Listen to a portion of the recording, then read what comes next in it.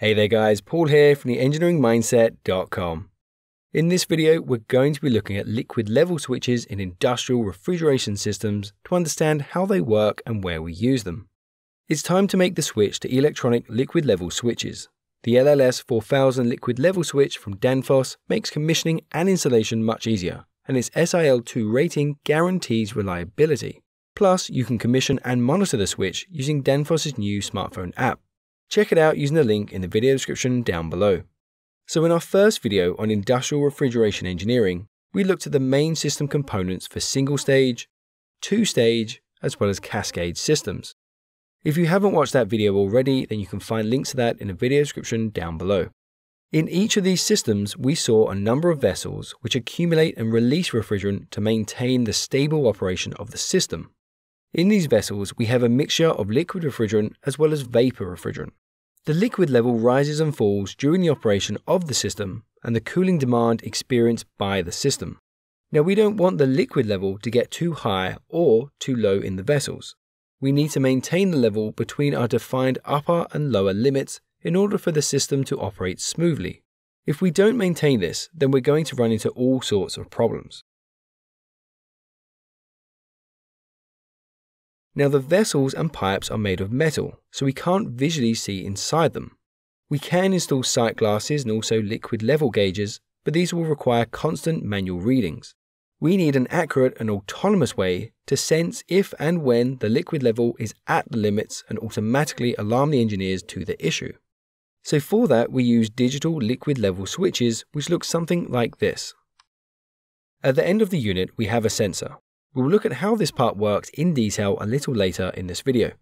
But this part is going to be in contact with the refrigerant.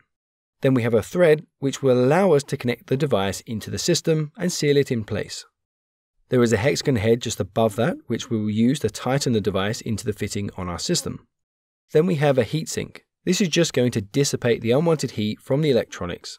We want to remove this heat to ensure the electrical components last a long time and don't overheat. These fins just increase the surface area and allow us to dissipate more heat into the ambient air. Connected to this, we have the electronic circuit board, which has its protective casing on. And on the top of that, we have the electrical connection, which allows us to power the device as well as communicate electronically between the system controller and the device. Let's say, for example, we have this pump separator vessel in our ammonia refrigeration system. We want to ensure the liquid level of ammonia refrigerant stays between the upper and the lower limits. Mounted to the side of the vessel, we have a column. We will probably find a sight glass built into this, and we might even have a liquid level gauge mounted to the column also. Both of these simply allow us to visually inspect the liquid level of refrigerant inside the vessel. On the column, we have two threaded connectors which our liquid level switch will be screwed into. These are positioned between the upper and the lower limits of our vessel for the liquid level we want to maintain. So, as we can see, the bottom level switch is submerged in liquid refrigerant, while the top switch is within our vapor refrigerant region.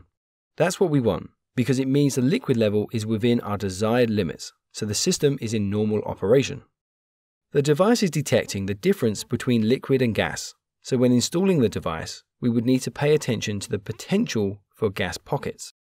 For example, if we install the device in a horizontal position, then as the liquid level rises and falls, any gas pockets will naturally dissipate. But if we install the device vertically, then there is a potential for gas to become trapped within the enclosure. This is going to obviously affect the reading of the sensor, and we won't get accurate results. We have previously covered purging ammonia refrigeration systems also. Links for that can be found in the video description down below. Coming back to the column installation, we could face the problem that the liquid level drops. In this case, the liquid level is going to come below a lower limit switch. The sensor will detect that phase change from a liquid to a vapor and will send a warning signal to the system controller. Additionally, we could face the issue of overfill, where the liquid becomes too high in the vessel. This means the liquid refrigerant will rise above the upper sensor. The sensor will also detect there has been a phase change from vapor to liquid and will again send a warning signal to the system controller. In either case, the switch activates an inbuilt relay which is used to sound an alarm and can be connected to the system PLC or programmable logic controller. The device uses a technology known as reflectometry, which emits a microwave at various frequencies from the sensor and into the fluid. These rebound back to the sensor with a pattern. Each fluid and the different states of the fluid create a different pattern. The pattern is the resonance frequency of the fluid, and each material has a different resonant frequency, so we therefore get different patterns. Liquid has a much lower frequency compared to gas, so we have these different plots. The resonant frequency is the frequency that causes atoms of the material to vibrate. So, looking at a very simplified example, the sensor emits a microwave at a certain frequency over some atoms, which are bound together. This frequency has no effect on the atoms, and they do not vibrate. But as we vary the frequency through the spectrum, we find a frequency that causes the atoms to vibrate. As we continue through the frequency spectrum, the vibration stops. So by measuring these vibrations of atoms across the frequency spectrum, we can plot this pattern. A number of different refrigerants are tested and the results recorded by the manufacturer into the device.